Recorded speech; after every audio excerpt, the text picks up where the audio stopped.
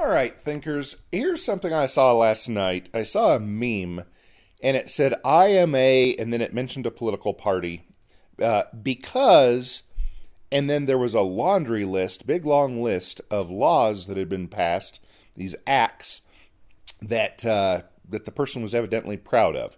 And there were things like the Affordable Health Care Act, and the Equal Pay Act, and the Social Security, and just probably 20 of these different laws in which money is taken from some people and given to other people, and some people tell other people what they can and can't do. And there was this big long laundry list, and I looked at the list. I didn't have to look at them all. I just, 10 into there, and I'm like, this is disgusting. What do you think about this?